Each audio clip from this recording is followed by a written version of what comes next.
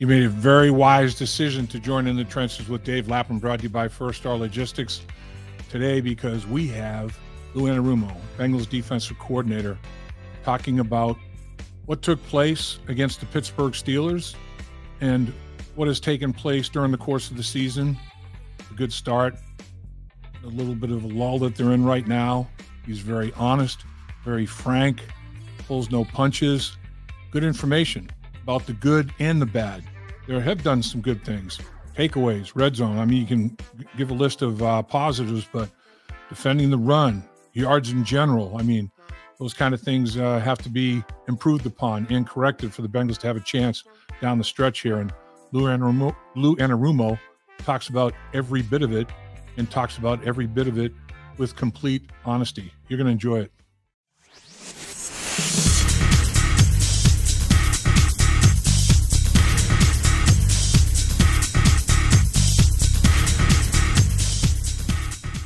Appreciate you taking time to join us in the trenches with Dave Lapham, brought to you by First Star Logistics, as always, emanating from our outstanding studios.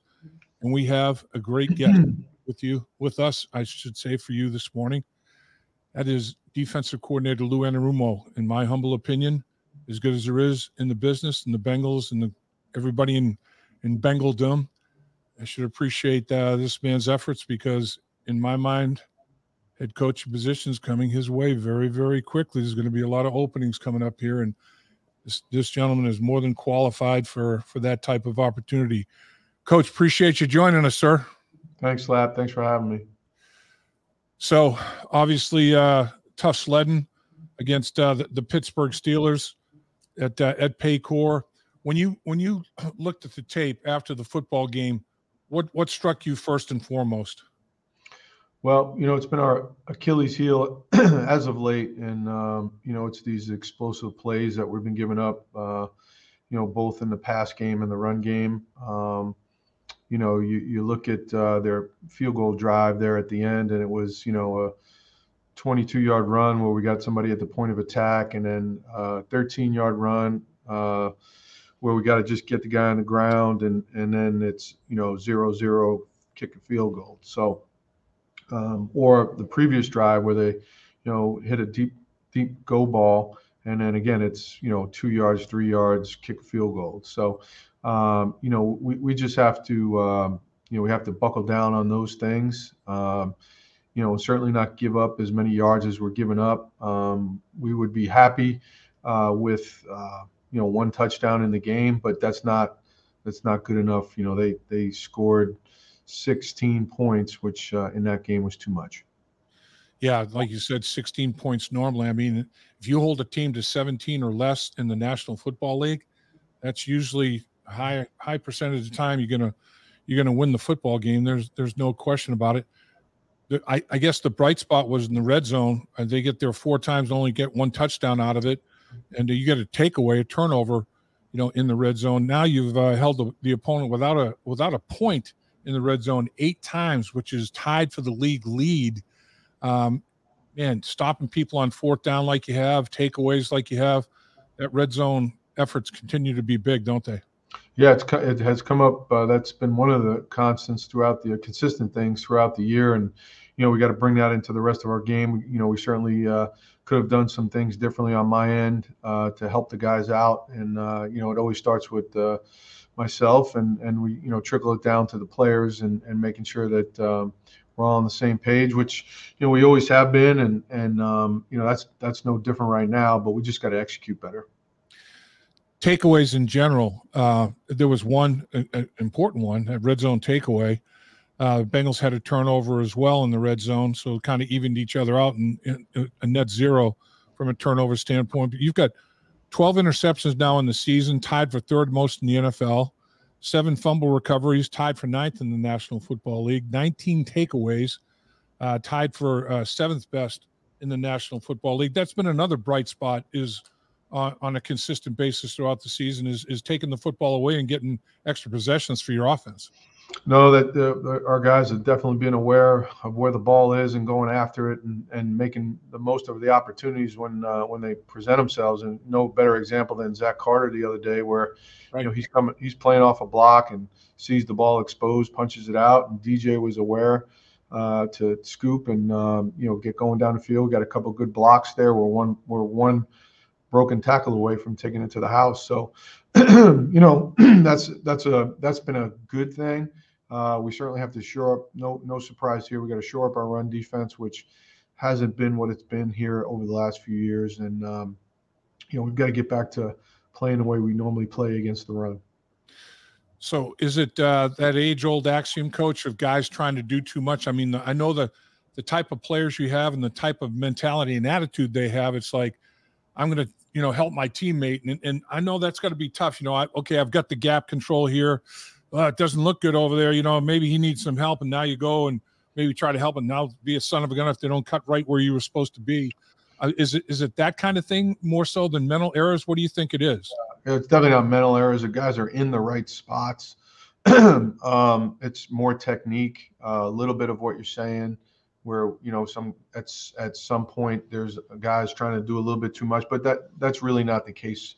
I can't pin it on that. It's just a little bit of everything, and but it gets back to technique and guys being in the lower pad level, just simple block destruction, getting off blocks, and then doing a good job tackling at the point of attack. So we need to get more 1s and 2s and 0 rushes as opposed to falling forward for 4, 5, and 6. And as the case, it's normally never just one guy, that's doing it over and over. That's an easy solution. You're out and next guy in. Different culprits at different times. That makes it very tough on you, doesn't it? Yeah, I just think it's. I think we can all improve, as I said. Starting with me and the coaches. We've run fit things more than I've ever done, and we'll continue to do that in practice. But I think it's at every level up front. Starts with those guys to the linebackers, to the DBs, where everybody's just got to buckle down a little bit more and making sure we're on it. And I know we will. Our guys are great, and nobody's out there not trying to do it. Trust me on that. And they take pride in it, and we just got to do better. DJ Turner played every snap. And man, his speed is noticeable, and no question about it. It jumps at you, and the play he made were never give up. Play to the whistle, knocking that ball out of there in the back line of the end zone. End zone was big overall. When you assess DJ Turner's play in that football game, what'd you see, Coach? Well, he's a rookie corner who's been asked to play a ton of snaps, and we're excited about where DJ's heading. I think every game there's some learning that's going on for him. He'll be better at this point. He'll be way better at this point next year, just because of the experience. But he's got a ton of confidence. Guys are going to give up some plays in this league at that position. But DJ, he's very, very confident. And that's a good thing. And, he had the 1-9 ball that they caught on him, but, he came over to me right on the bench. He said, hey, the next one I'm picking off, so he's got that in him, which is great.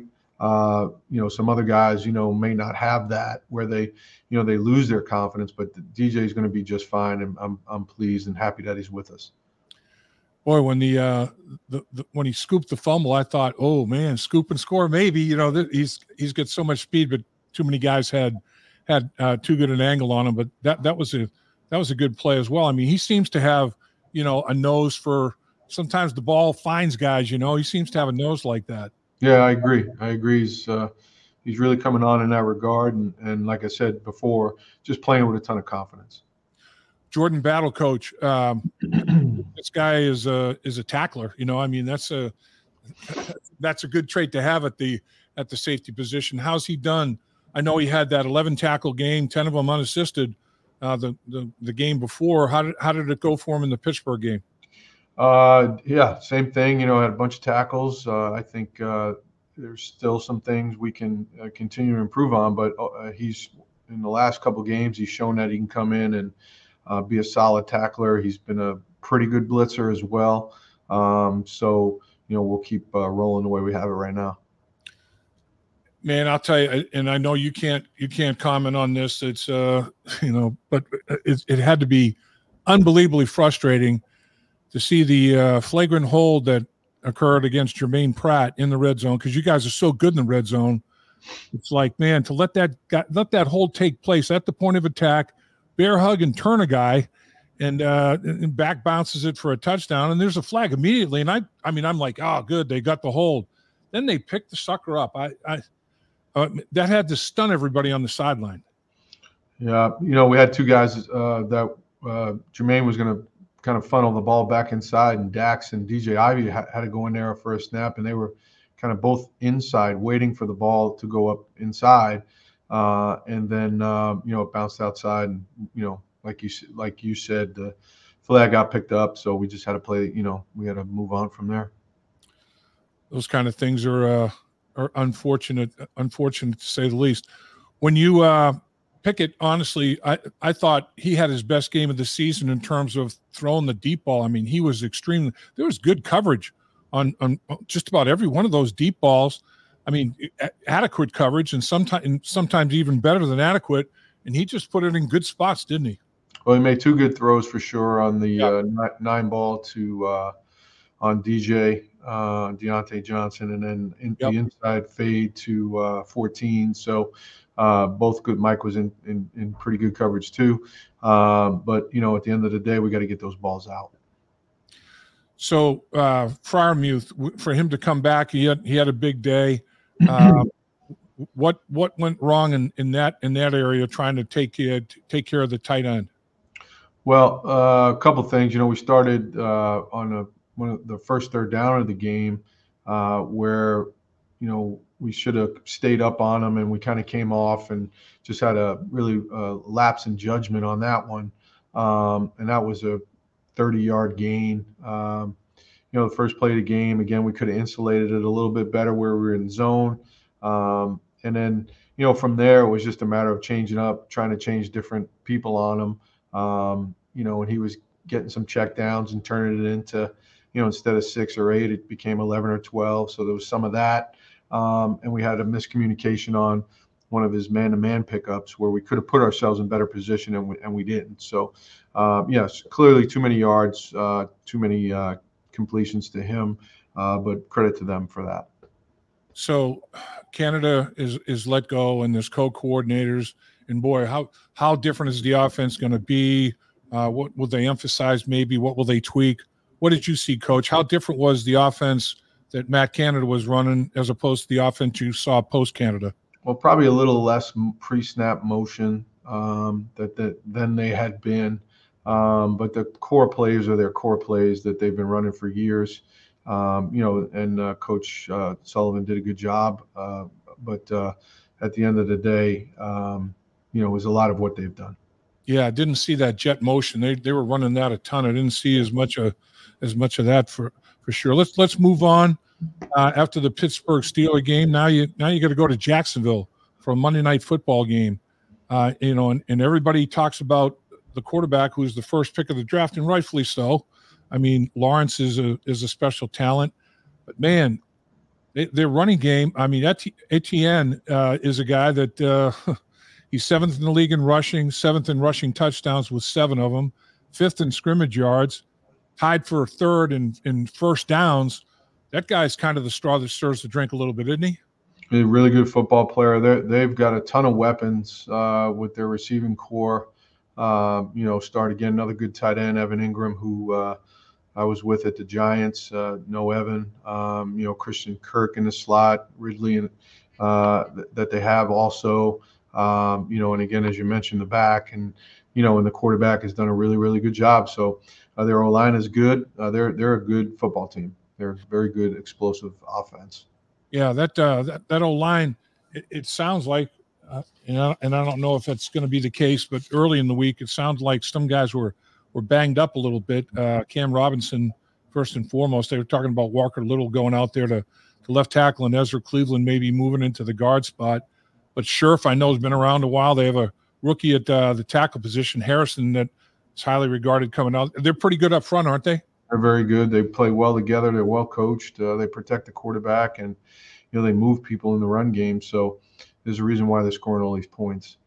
I did see, though, looking at their numbers, they've been a little loose with the football. They put it on the ground 19 times, tied for 5th most in the NFL, and they've lost 11 of them, which was 2nd most in the National Football League. So, maybe that turnover mentality that you guys have, getting after that football as well as tackling the guy, maybe that'll pay dividends for you down there. Yeah, it's going to have to be big. We're going to have to, come away with this game with multiple takeaways, and that's the plan.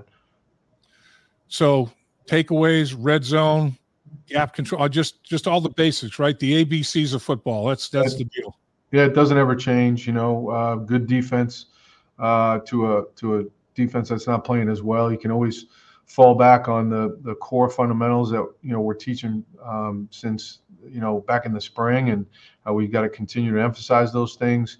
The good news about our crew of guys and our crew of men in the locker room, they don't flinch. They're out there giving their all every snap, and we'll continue to do that.